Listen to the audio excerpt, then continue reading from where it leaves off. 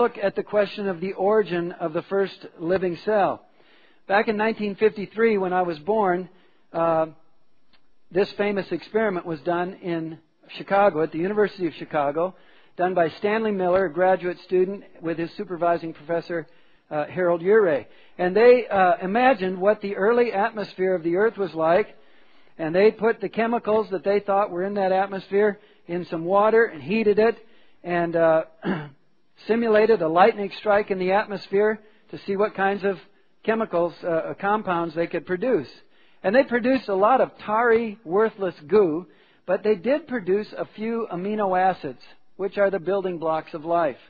A lot of people got really excited and thought they were just on the verge of creating life in the test tube, but they were not even close. Another thing they had in this experiment was, you can see at the bottom there, they had a trap. The reason they had this was because they knew that if they allowed the material that they created in the spark to cycle back through the system, the same system that created those compounds would destroy them. So they had to have a trap. Of course, in the primordial ocean of the Earth, there was no such trap. So that's kind of cheating.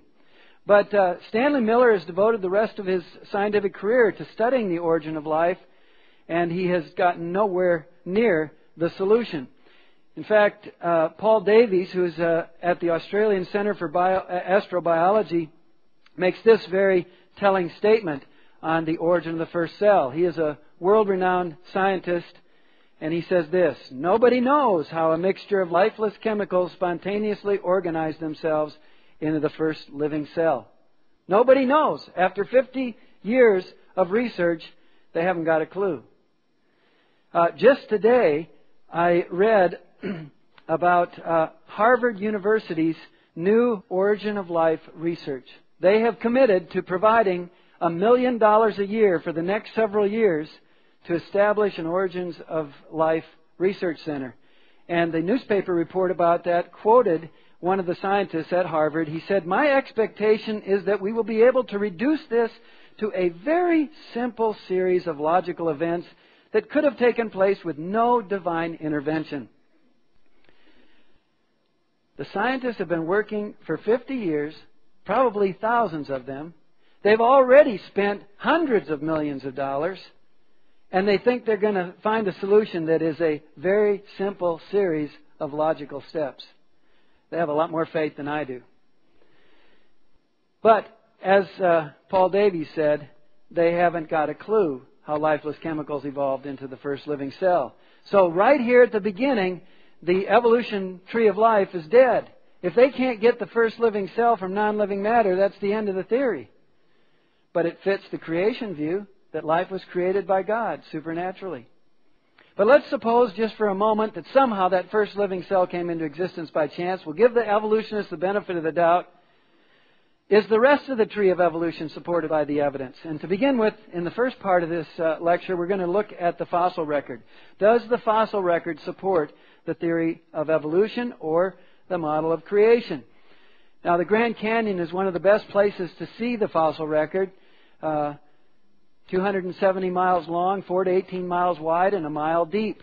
And when you look at those layers, you can find, just on the layers as they're exposed in the Colorado River Valley, evidence of billions and billions of fossils buried in those layers.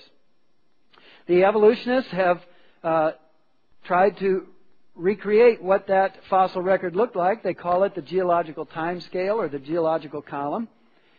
And they picture in this time scale that very simple creatures, so-called, came into existence first. They were down here in the bottom of the rock record, and then they diversified into fish and amphibians and reptiles, and eventually into mammals and even into human beings. Now, you need to know that this geological column does not exist anywhere in the real world except in the textbooks and the magazine articles. You cannot drill down into the earth anywhere and find this nice, neat progression of fossils. In fact, we find marine fossils all the way through the geological column. Now, there is a general order, but it's not nearly as nice and tidy as this picture suggests. The evolutionists say that that represents the evolution of life over millions and millions of years. Now, to understand whether the fossil record supports the theory of evolution or not, we need to be very, very clear about the difference between evolution and creation, because the evolutionists are notorious at confusing things. They will often say that evolution is change. Well, evolution is change, but it is a certain kind of change. I'm changing. I don't look exactly the same as I did when I graduated from high school. I have a few less hairs, a few more pounds in different places. But I can guarantee you one thing. I am not evolving. If anything, I'm devolving. I'm going downhill. I'm not going uphill to superhuman. So it's a certain kind of change that evolution has in mind.